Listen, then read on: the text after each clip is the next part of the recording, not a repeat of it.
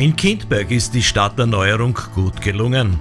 Und sie ist bunt, denn unter fast 40.000 Teilnehmern am steirischen Blumenschmuckwettbewerb 2019 ist Kindberg mit 5 Floras unter den schönsten Städten Steiermarks. Da kann man als Bürgermeister schon stolz sein. Natürlich ist ein stolzer Bürgermeister, wenn wir 5 Floras bekommen, das heißt die höchste Bewertung im Landesblumenschmuckwettbewerb. Und das zeigt auch nach dieser Umbauphase Kindberg neu, dass wir das richtig gemacht haben, dass wir eine Blumengestaltung haben, die bei den Menschen ankommt. Das höre ich und das spüre ich und das ist das Schöne. Wunderbar ist es auch, dass wir nicht nur im Herzen erblüht sind in Kindberg, sondern auch mit den Blumen und das bewertet von einer Landesblumenjury. Dass dies gelingen konnte, ist unter anderem auch der mühevollen Arbeit der Stadtgärtnerei zuzuschreiben. Es war ein Riesenprojekt, was wir da gestartet haben in Kindberg, aber es ist sehr gut gelungen.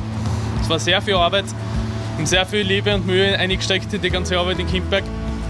Aber uns ist es sehr gut gelungen und wir sind sehr froh, dass es jetzt so schön ist.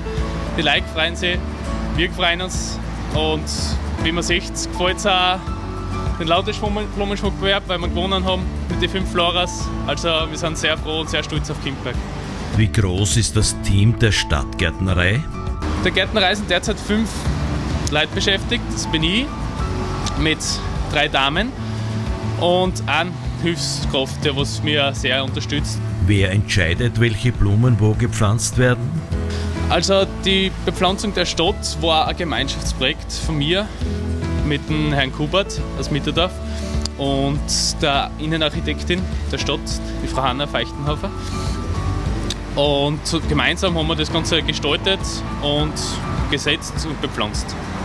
Jedenfalls kann man schon jetzt anhand der Gäste erkennen, dass Kindberg als Berle des Mürztales genannt gern besucht und fotografisch festgehalten wird.